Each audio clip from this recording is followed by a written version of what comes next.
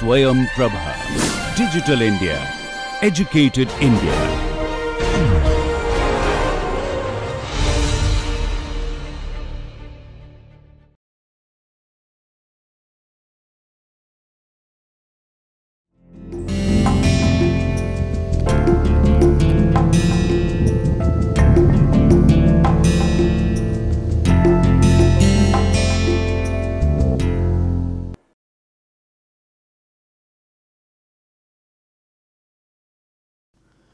Welcome back, my dear friends. A very good morning, good afternoon and good evening to all of you wherever you are in this part of this globe. And this is the Swayam lecture series, and the title being Investment Analysis and Portfolio Management. And my good name is Raghunandan Sengupta from the IME department at IIT Kanpur in India. So, from this being the third lecture, from here we will start about discussing more about the investment processes, general introduction. And what is the lecture title, lecture descriptions? I will go through that slowly. So, maybe there would be in descriptions we would have written a lot of things which I will cover, maybe in the there is a spillover in the fourth lecture and so on and so forth, but we will definitely cover, and in general all the concepts will be dealt accordingly. So, as you know, this is investment analysis portfolio management under the Swayam lecture series. The title of the lecture is Introduction to Investment Analysis. It will be more be a introduction. So, depending on what you consider the different type of investments and how the returns are calculated, what are the important terms, we lay stress on that, and that is going to come in the fourth slide. So, here it is. So, general descriptions would be about the introduction. So, what we mean by investment analysis, why investment analysis is done. Through the course of discussion, I will definitely be coming back to this point, repeating it different ways. We will also consider what is a security, a financial asset, how the securities or what is the definition and how they can be utilized in forming the portfolios and can be considered for the investment analysis. We will also consider that for any security, depending on the prices, how the total returns or the rate of returns are calculated, based on which we do analysis in the optimization framework. We will consider the T-bill with the treasury bills, 91-day government bills, and which would give you some brief background before we come to the concept of what is risk-free interest rate. And when I use the word risk free interest rate, it may not be immediately evident, but it will come out slowly during the discussion. We will consider or discuss briefly what are long term bonds, short term bonds, how long term bonds and short term bonds with respect to the time frame, how the investment analysis can be done only in the time frame, because the interest rates are different for long time duration, short time durations, and they can be included in your portfolio, can be considered in your investment analysis depending on what is your time frame. We will consider what are the financial intermediaries. They need not be banks only, they can be different type of financial intermediaries, and which basically come into the picture to smoothen or basically facilitate the financial transaction.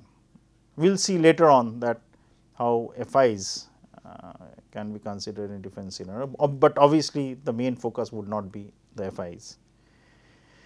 We will consider later on that based on the Markowitz model, and that Markowitz model will be coming up later, that why risk and return are considered as the main metric based on which you can analyze your investment and decisions. And when we mention about risk and return, obviously the next question or the next bullet point, as you can see, is basically the expected value and the variance, what we mean by expected value in the very simplistic sense, and we will consider from the simple terminology only, and what is considered as the variance and how standard deviation and other risk measures are utilized. Variance is a type of risk. We will consider the concept of short selling and how short selling can be included in your investment processes, and how short selling does have an implication in your overall portfolio, how the weights are distributed, how the risk returns are calculated. The calculation methodologies are same, but the results would be different. And we will hopefully, if we proceed in a decent speed, we will be able to cover investment decisions, what are the main steps on investment decision, and that would be more from a philosophical point of view. And later on, as we consider throughout the course, we will be crossing all the and covering these topics mentioned under investment decisions in the logical sequence. So, almost everyone owns a portfolio, which is a conglomeration of asset or a basket of asset. And by the word asset, I do not mean only financial stocks. It can be gold, it can be bonds, it can be land, it can be a car, it can be a property. But for initially, we will definitely be discussing about that, but later on when we do the problems or when we consider the simple mathematical tools, mathematical models, we will only keep it focused to the stocks. And they are primarily held, these conglomeration of assets are primarily held for investment purposes, because I want to invest X amount and get some extra amount delta X depending on my investment. So, examples of assets, as I said, can be a car, a house, stocks, bonds, treasury bills. Treasury bills, the word I mentioned when the description or bullet points were being mentioned. Generally, investment decisions are made haphazardly. So, if somebody analyzes the investments, it can be also, as I said, it can be investments in this mutual funds, it can be investment in different type of fixed deposits, all these things are there. But without, if we do not go into the very logical manner, generally investments are done very haphazardly depending on when money is there or you invest there accordingly.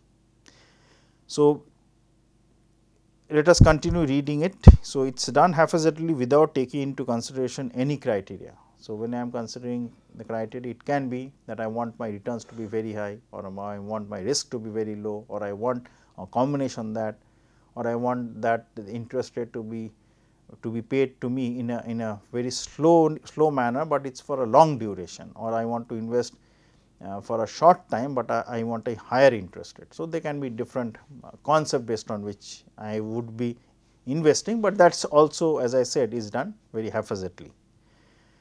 So, is based on one can analyze. So, based on this one can analyze how the investment process or the whole decisions can be analyzed, and we can say whether it is a good investment decision or a bad investment decision, and obviously there would be some metric based on which we try to analyze that.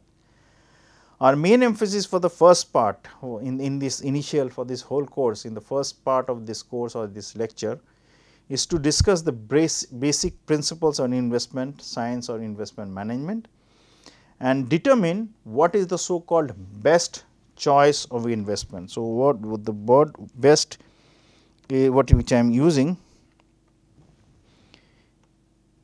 is in a very general sense. Best does not mean that is best for you or is best for me. It can be best for one investor, but depending on what his or her criteria investment is, it may not suit my bill or may not suit your bill. So, this best course of action has to be done relatively.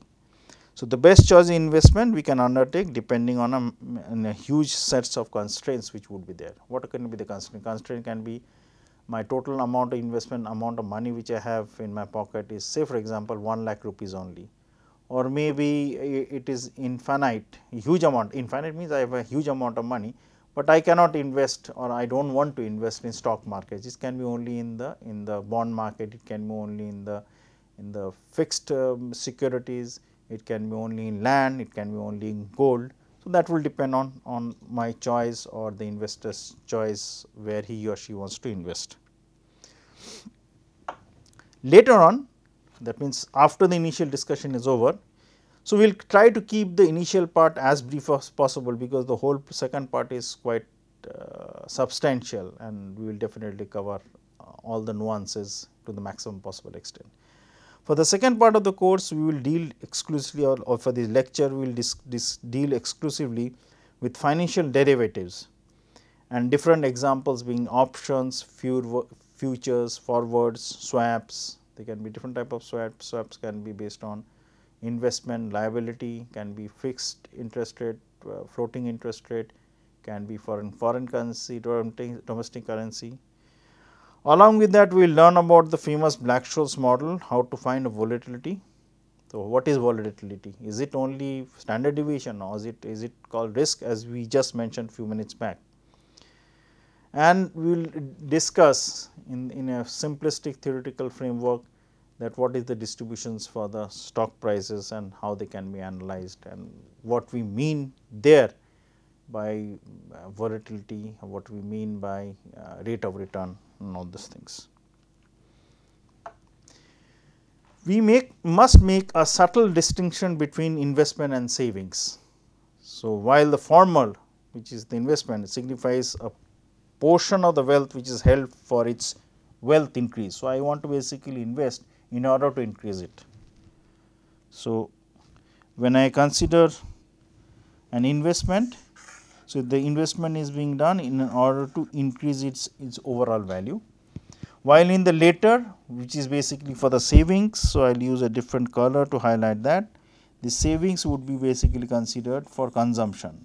Consumptions means mainly for the utilization of the money, and obviously savings would be the first step of allocating the funds, and then only people will think of investing for extra some amount of returns, depending on what is the overall surplus which is there with that decision maker.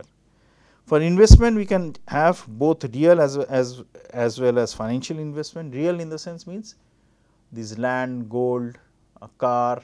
I am just saying that it can be an investment. It can be buying a flat, buying different type of immovable assets. But for our study, we will only consider the financial investment. So, this is this lecture series will only concentrate not on the actual immovable assets. We will consider the financial assets, which I mentioned that they would be the financial instruments, stocks, options, then different type of forwards and futures.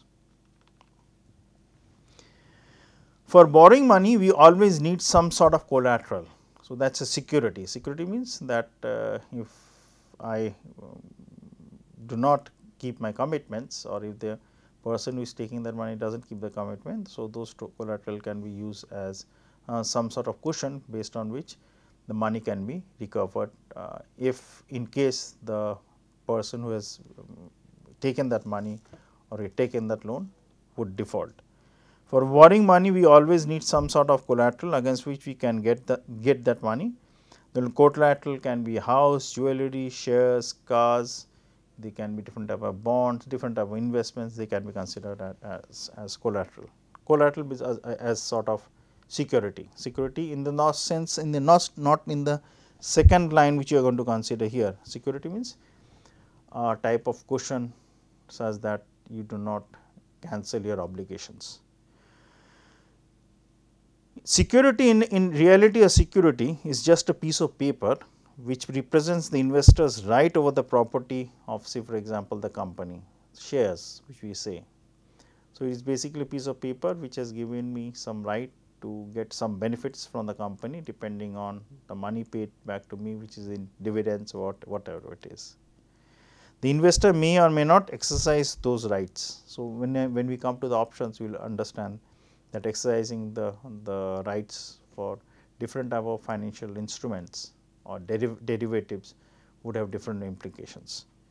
The investor may or may not exercise those rights depending on what he or she thinks about the future prospect of the company and how it will pay him or her the benefit of holding this piece of paper. Remember, for legally holding this piece of paper, the investor has to make payments for purchasing. So, obviously, if I have legal this piece of paper, I have made some payment to the company, which means I have paid and bought some small portion of that company, which in a very crude sense I am saying that, but is basically the security of the share which I have about the company. The question which will automatically come out as we are discussing and during the main part of this in lectures is that how does we evaluate the investment? So, do we evaluate the investment based on the amount of money which is invested? Do we evaluate the investment based on the final amount of money which we get back, or what should be the case, or should we analyze depending on the fluctuation of its rate of return, or should we analyze by finding out the expected value? I am using the expected value very loosely, I will come to the actual mathematical definitions later. So, expected value can have different connotations depending on the type of example we consider. So, how does one evaluate this investment of money for purchasing this security? And so, when you are trying to analyze the investment and then try to find out what would be the rate. So, there are two rates of returns which we did discuss. So, the two rates of returns are rate of return which we denote by small r, and I will come to the formula later on, and another is basically the total rate of return, not a rate, total rate of return is total return, and we will come in the next slide. So, the rate of return which is small r is given by the ratio or of the difference in the investment which is happening divided by the initial investment. So, if I consider these terms one by one, so the denominator I t naught, so I is basically the investment, and the suffix which you have small t is basically the time, at what time. So, if I have capital I suffix t is equal to 0, it will mean the investment which is at time t is equal to 0. So, if I invest I, let us call it I naught. So, because repeating t is equal to 0 would be too much repetition. So, we will mention I naught as the initial value of the investment, I 1 or I t or I 2 whatever it is would be the final investment. So, what if I consider the numerator, so it is the difference between the final investment and the initial investment. So, the left hand term I t capital T is basically the final investment and I naught is basically the initial investment. So, dividing the change of the investment divided by the initial investment will give me the rate of return. So, and obviously, rate of return small r can be both positive and negative, as we will see, because it will be positive if I t is greater than I naught and it will be negative otherwise. So, where this r is the rate of return, and we will be coming back to this rate of return or almost discussing this each and every step as we continue with the course or the lectures, where small r is the rate of return and I capital T, which is in the suffix, is the end of the period's return at time t is equal to capital T in wealth, it is the amount of money, while I t is equal to 0 is the beginning of the time period t is equal to 0 investment value which is there, and the values can be in dollars, yens, rupees, dirhams, whatever it is. So, now I in this 10th slide I give the simplistic scale diagram that how the input and output can be analyzed considering the time scale. So, we have the time scale which is basically starting at t is equal to 0, goes to capital T, small t is equal to capital T, and this arrow coming inside basically means it is an investment which is happening. I invest, and I t is equal to capital T is basically the output which is going out after the investment has been done and analyzed for a time period of capital T. So, it is the same thing. So, if you check the overall rate of return, the rate of return is given by the difference on the investment divided by the initial investment. Now, coming back to the total return which was there in the last slide. So, total return would be given by this simple formula where the denominator remains the same, which is the initial investment, but the final investment is only utilized to calculate the total return. So, in the numerator we do not have the difference between the final investment and the initial investment, it is only the final investment. So, capital R is equal to I capital T divided by I naught, and that will be if it can be greater than 1 and can be less than 1. So, where capital R is the total return, I t is the end of the period return, that is at time t is equal to capital T, of in the wealth sense, what is the total value, and I naught being is basically the beginning of the period investment, which is at t is equal to 0. So, here again the same diagram, but now the perspective is from not small r, is basically from capital R. So, the diagram looks the same, the which is the time frame, only in the calculations we have used capital R and not small r. Coming to treasury bill. So, this is a government bond usually for 91 days, 3 months, such that making an investment at the beginning of the period, whatever period is, we can get our investment plus some interest rate depending on what is the rate of return for the treasury bills. So, the treasury bills can have generally have a high return with respect to the other investments. So, we will consider that we make some investment in the treasury bills. After 3 months we get back our investment, which is the principal amount plus some interest rate. So, that based on that will give you some idea that how is the treasury bill, what is the rate of return of the treasury bill. So, we can get our investment plus some interest rate, as I mentioned, depending on what is the rate of return for the treasury bill. The rate of return for the treasury bill is, if you remember I mentioned this, is also termed as the risk free interest rate, which is denoted by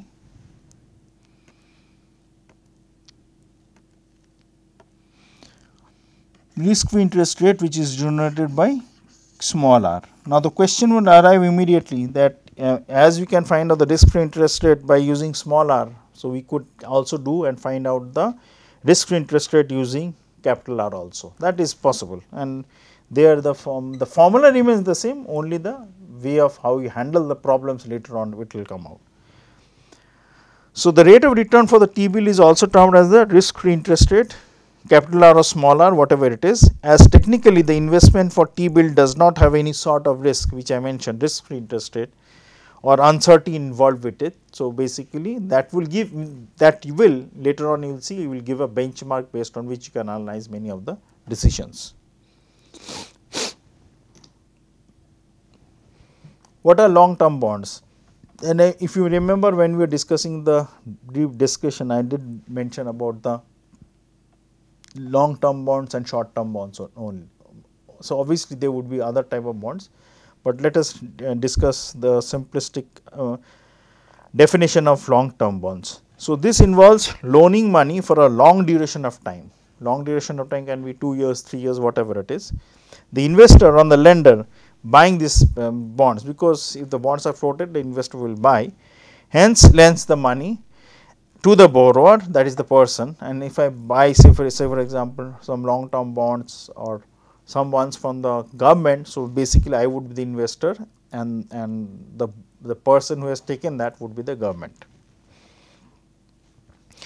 The duration of long term bonds can be for 2 years, 5 years and 10 years. So, which means that they can be for a long duration of time. So, obviously they have to be compensated by a higher level of returns also, but they would be risk, because longer you go down the line, the time framework, as the rate may not be that important, then what is important would be the risk it is being faced by the investor.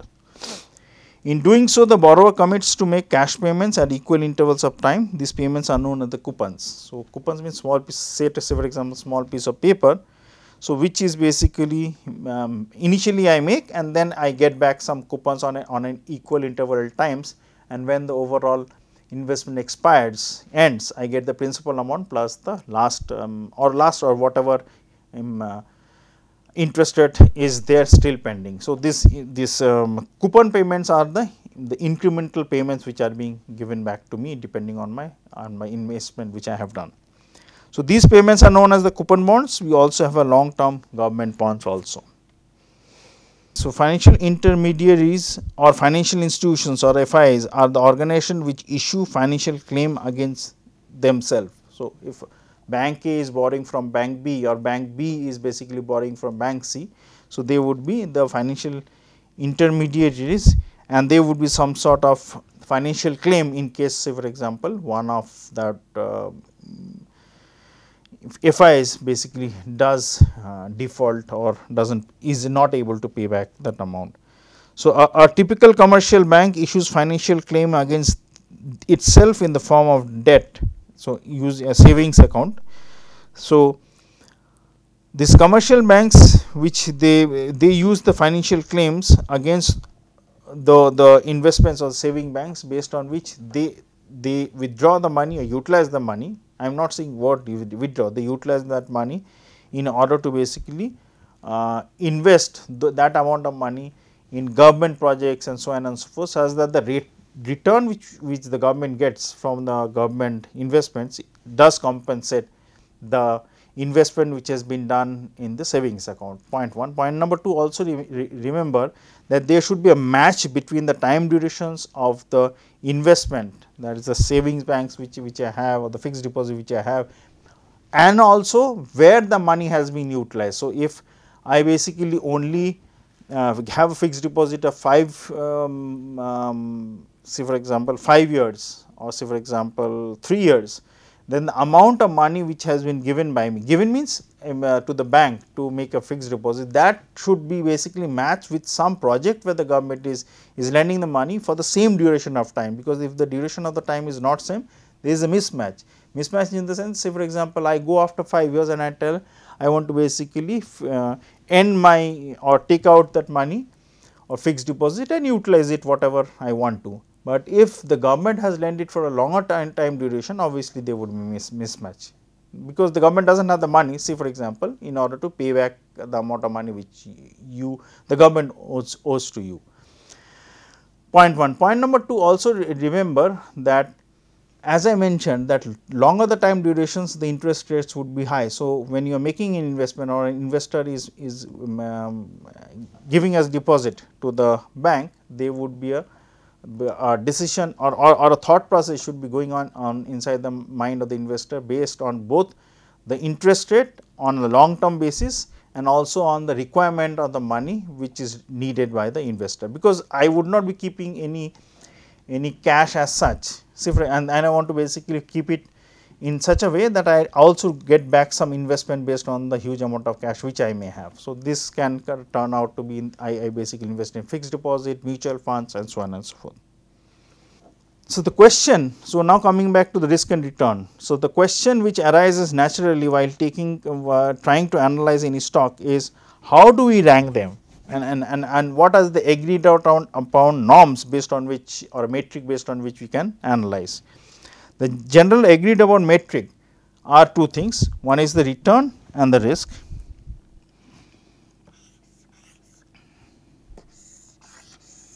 So, return and the risk, and risk here we are considering as the variance. So, other metrics like skewness, kurtosis can also be utilized when you are trying to basically analyze the skewness and the kurtosis factor. For an outcome, if we are assured 100% sure, if we are that it is sure to give us a benefit, then we are not concerned about the chance that it will not happen, and the corresponding probability that we will be denied any benefit from that outcome. So, when it is basically 100% sure, so in that case we are not concerned about the chances of the fluctuation, because if it is 100% sure, I know that what is the total amount of return I will get, or the total amount of money which I get. But in reality, we know that in maximum of the cases we have to face the game of chances, or the chances or probabilities are there, and hence we should be aware of the probabilistic return of the outcome based on where the investment is being done. So, why I am saying the investment is done, because different type of investment would have different type of distributions or returns, based on which returns means the word r or capital R or small r which will be utilizing for the calculation would remain the same in the maximum of the cases, but we should be aware that how the probabilistic distribution of the returns for different scenarios would happen depending on the amount of money which I am investing. Amount of money is important, yes, but more important is that what type of investment I am doing in different type of financial instruments. For an outcome which is random or probabilistic, we denote it by x. So, x is basically a symbol based on which we try to analyze the investment, and here later on we will see that x would be replaced by capital R or small r depending on that is the main variable based on which you want to do all the calculations for the expected value as well as the variance. Corresponding to this random variable, we also have the concept of the average or mean of this outcome. So, average, mean, arithmetic mean, or say for example, later on we will see the sample mean, all these things in the very simplistic sense we will take it as the same word, but subtle concept differences are definitely there which we would not discuss if it is not required. We will just use the concept of the expected value. Corresponding to this random variable, we have an average or mean of this outcome which is termed as the expected value and is denoted by Ex. Simultaneously, along with the average return, we are also concerned about the uncertainty involved in the outcome, because if it is a random, there is fluctuation. If there is fluctuation, there is dispersion, which is basically we will consider in course of our discussion as such. So, this uncertainty we face regarding the outcome is basically called the variance. So, if you remember, I did mention the risk and return framework based on which we will analyze the Markowitz model, and I also mentioned that the main metric was basically expected value and variance. This uncertainty we face regarding the outcome is basically called the variance, which will be denoted by Vx. X is basically the random variable. The variance is also known as the risk, and it is sometimes sort of cost associated with the uncertainty on the random variable. So, if expected value is high, it is good for me. If variance is high, it is bad for me. So, that would be considered some sort of cost based on which I should analyze my total investment. So, because if you remember, we have been saying that we will analyze the investment as required depending on what my rate of return and the variance or the standard deviation is. As just discussed, risk is usually denoted by this formula, which is sigma square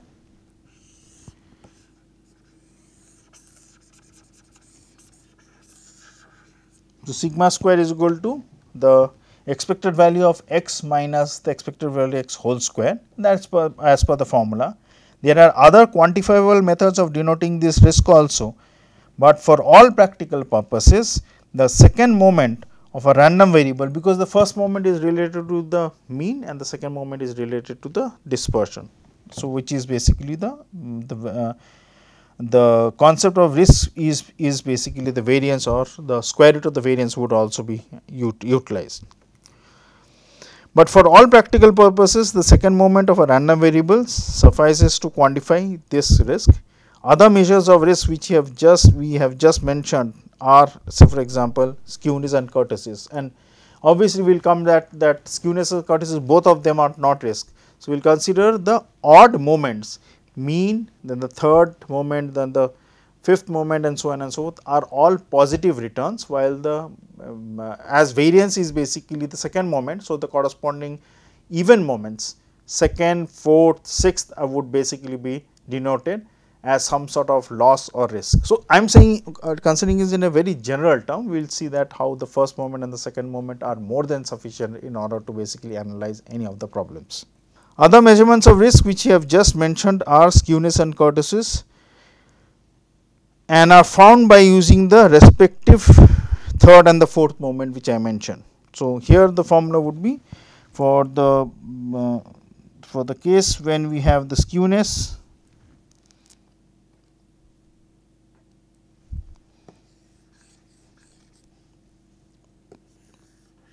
this is the third moment, and for the kurtosis,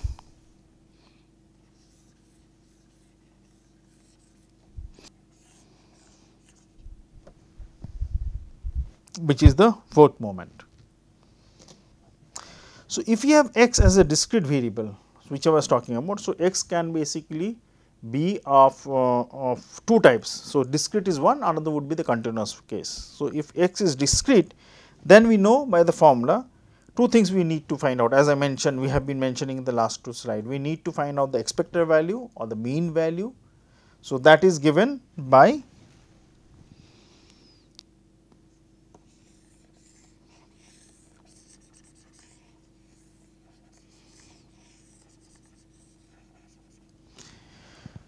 the summation of xi into fxi, where xi is basically the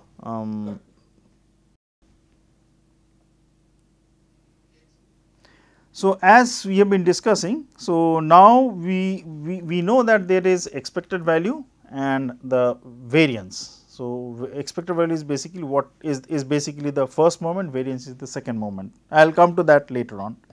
So, as discussed, risk is usually denoted by the concept of variance, and the formula for whether it is a discrete case or a continuous case, that would not matter, but the formula for finding out the variance is given by this.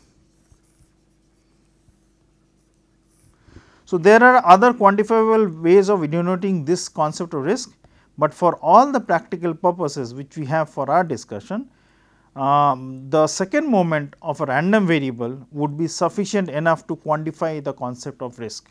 So, other measures of risk we have just mentioned can be skewness and courtesy. Even though I am using the word other measure of risk, that technically is not true, in the sense that when we consider the odd moments as the first, the third, the fifth, they will be considered as positive. So, they would be like mean is basically some positive return which is coming, which is basically considered as something good, while we consider the variance or the risk would basically be all the even moments, like the variance, the fourth moment, the sixth moment, and all these things. So, they are something which is bad and we should reduce, while for the first set of the odd moments are something which should basically increase. So, other measure of risk which we have just mentioned would be, which I wanted to clarify, is the skewness and kurtosis, and they are found by using the third and the fourth moment respectively, which is for the third moment and the fourth moment. So, if we have x as a discrete variable, so variables can be of two types, we will be consider obviously they can be a combination of that also, but I am not going to go through that. We will only consider the variables for at least this course can be of two types, would be discrete one and the continuous one. So, you have, if we have x as discrete,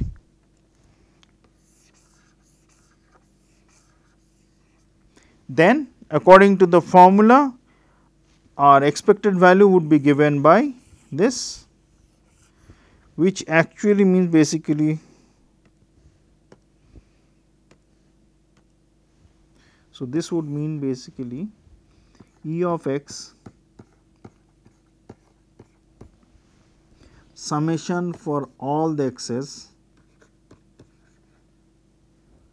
of x into probability of capital X is equal to small x. So, that will give me the expected value when it is the discrete case, and considering it a discrete case, we only need to find out its second moment also. So, the second moment would be given by, I should highlight it, not wait.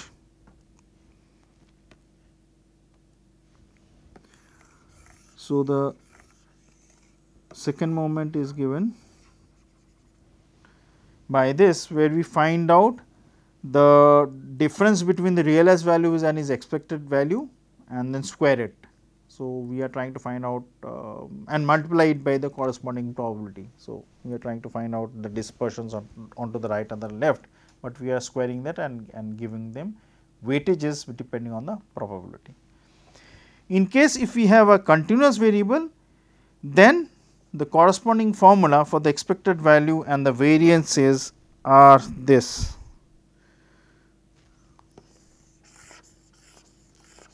So, here we find it out that the expected value is given, the summation, the integration, I am not writing the lower limit and the upper limit, is x, which is the realized value, into f of dx, which is equal to x and f of, so okay, let me come back to this, wait. So, here this part. It is a repetition of the same thing, but I will highlight it what is important. So, this f of x, or similarly the probability which you have considered is basically, we will be coming back to that time and again, but I wanted to bring it here because as we have considered both the expected value for the discrete case and the continuous case, these are basically based on the random variable on which we are trying to find out the rate of return, that can be either capital R or small r. So, actually it would be better if we write R f of R dr, and in this case it is basically R probability of R is equal to capital R is equal to R. Similarly, in the case when we come to the variances, again the same concept, because if you have been able to discuss the first moment, then obviously the second moment concept would continue in the same manner discussion. So, the variance is given by the difference between the realized value and the expected value, square them up and basically taking the multiplying them by the probability and summing them up, which we have. So, f of x is basically the PDF corresponding to that x, which x is now being R, it will be the PDF based for rate of return. So, it can be either capital R or small r. For n assets discussed, so consider now I am expanding my scope of discussion. So, now till now we have been saying that what is the formula for the rate of return capital R, small r, how do you find out the expected value, how you find out the variance, and so on and so forth. Now, expand the discussion, and why we need to expand the discussion, I will come back to that within few seconds or few minutes. Because a portfolio is not formed by only one asset. So, it will basically have different assets. So, as we have found out the variance or the standard deviation for each and every asset, whether using formula capital R or small r, we have also found out its expected value using capital R or small r. But now, what the important factor is, and which will come out later on time and again we will be highlighted, is that what is the correlation which is there between asset 1 and asset 2, or between the ith and the jth asset where I and j are not the same, because I and j, or if both are same, then it will basically revert back to the concept where the correlation is 1, and the concept of covariance, which we will discuss within few minutes, would basically lead us to the fact that it is actually the variance when I is equal to j. For n assets, consider x suffix I. So, that is the random variable and their mean value is given by mu suffix I, which is expected value x I, and the variance would be considered as sigma square suffix I. Now, if we have, as I said if we have more than one asset, then obviously we will basically have the covariances, and the covariances would be the fact which I mentioned, that when I is equal to j, we have the variances, when I is not is equal to j, we will basically have the off the diagonal alignment. What is that? Please bear with me, I will come to that. Moreover, if the correlation coefficient between the ith and the jth asset is denoted by rho I j, then the return and the variance of the collection of the assets which we consider, that is for the portfolio, is given by the formula which we will consider within few minutes.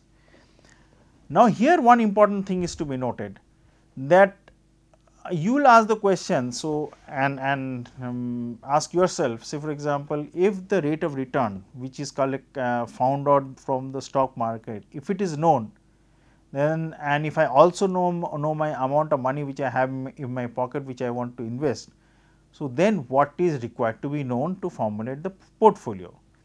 The answer would be, if you have, say for example, 100 rupees or 1000 rupees or 1 lakh rupees, and in front of you there are different type of financial assets. So, the total amount of combination which you can do is infinite, but is it the right way how you analyze the total amount of investment depending on what you think is right or wrong for you?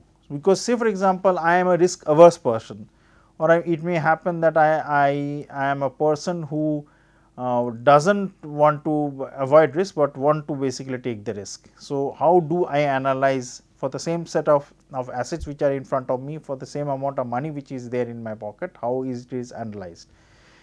There the concept would come out that you need to find out in the very simplistic sense the number of assets which you are going to buy, which is Ni. So, small Ni, not the n which I see here. So, I will basically denote, okay, let me to make a little bit more detailed discussion, let me replace this with capital N.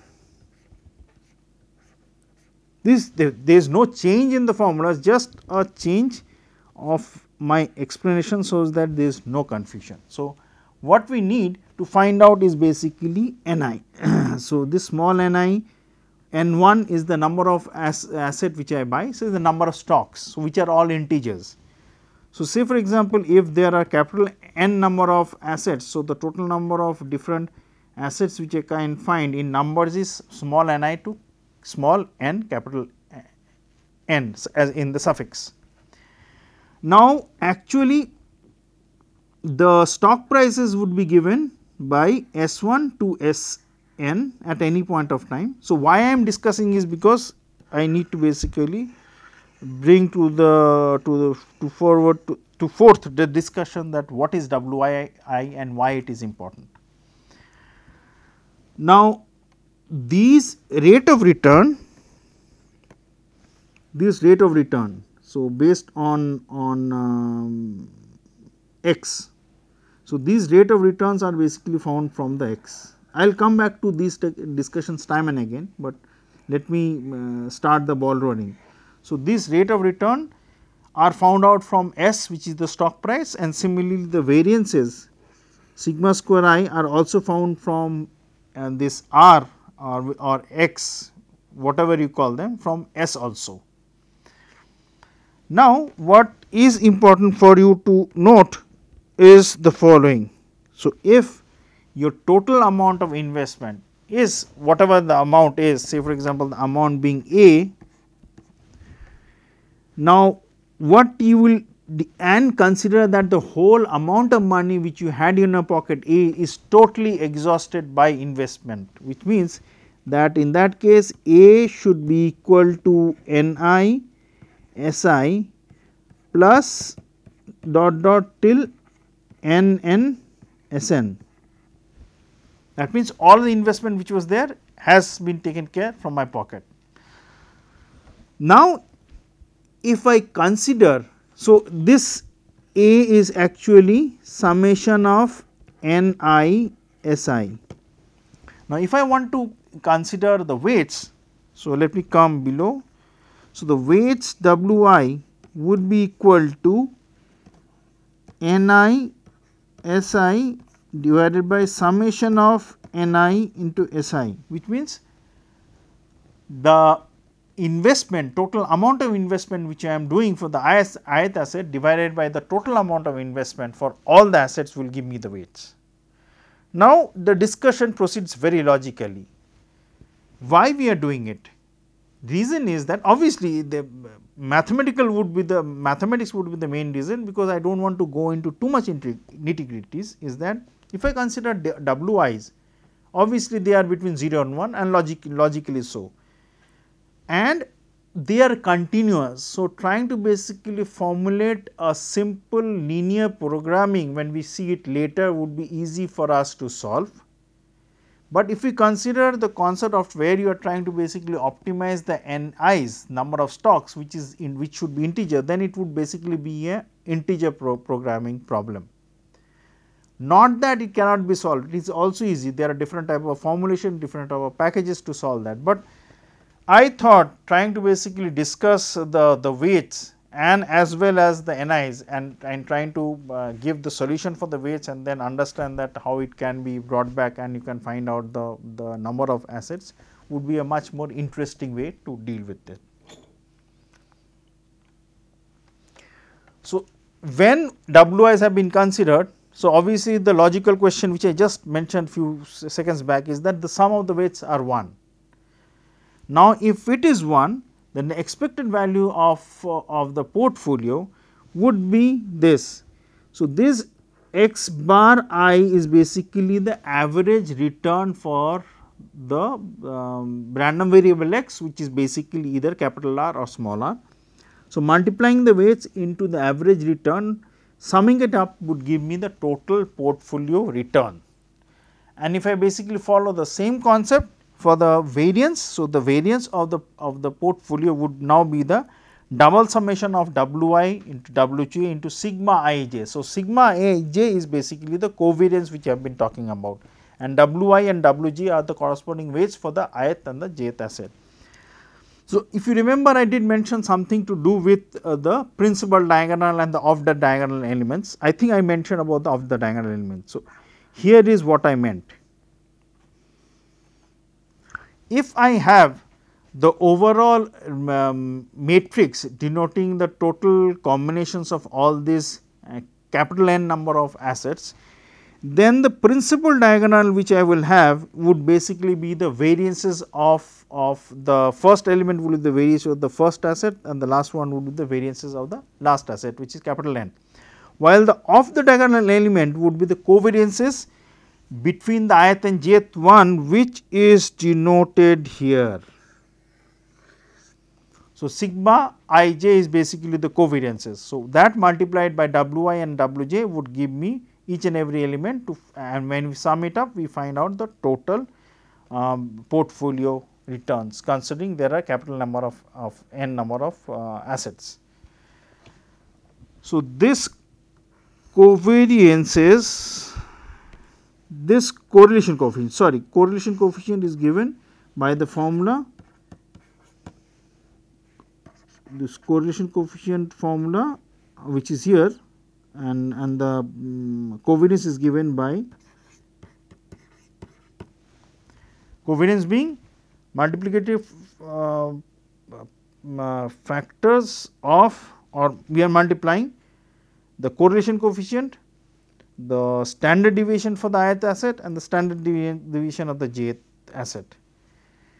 And in case when we expand it, the first term would basically be the term corresponding to W1 into W1, which is W1 square, into rho 1 1, which is 1, and sigma 1 into sigma 1. So, that would basically be the first element, which will be given by W1 square into sigma 1 square. Similarly, if I go to the 2 comma 2 element, I am ignoring the off the diagonal elements now. That would be W2 square into sigma 2 square, because here in the first case also and the second case also, rho 1 1, rho 1 2 till rho capital N are all 1. Not the yes, the row values are also all 1, because that is the correlation values which we have. So, these are 1, while the off the diagonal element, if you consider, they are appearing twice. So, if I consider, say for example,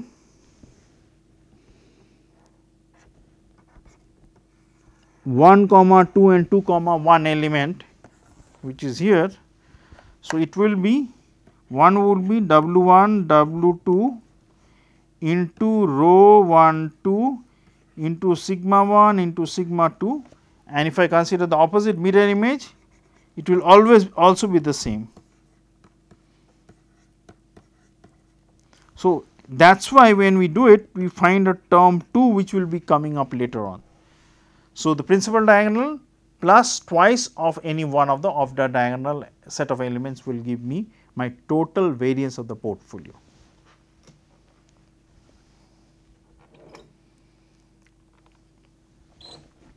Now, having said that, let us now build up the story for the, we will be encountering that much later on. Let us build up the story for the Markowitz model and the efficient frontier and all these things. So, having found out the variance and the this mean value, our question is next what? So, we need to basically picturize it and see it in such a way that in the Cartesian coordinate we have the risk or the standard deviation on the x axis and return on the y axis, and we try to basically plot each and every asset which we have found out as points in the Cartesian coordinate. Now, the points need not be, because the standard deviation value or the risk value would definitely not be negative. So, but the returns technically can be negative also. So, but I have only drawn in the first quadrant. So, the security would have basically some risk and return given by this. So, this is the first security, this is the second security, this is the third security, and there would be n number of securities. This is the fourth one and this is the third one. So, the risk and return for them would be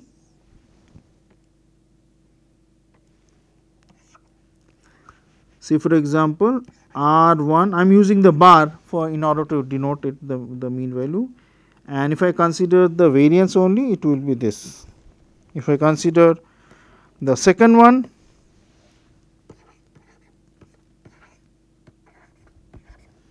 when I consider the third one,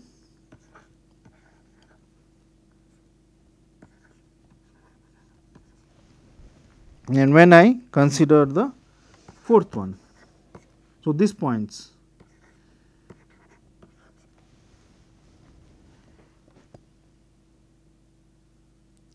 Now, the question would be that how do we analyze?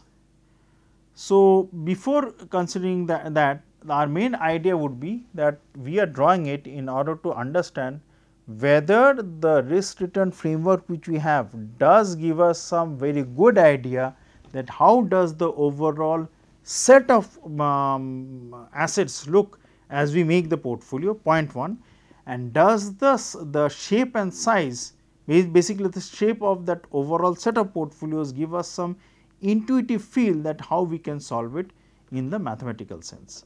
So, with this I will end the third lecture, and in the continuing in the fourth lecture I will consider generally the concept of efficient frontier and so on and so forth, which can lead us and make the overall basis based on which we will be considering a huge portions which is related to portfolio management and analysis. Have a nice day and thank you very much.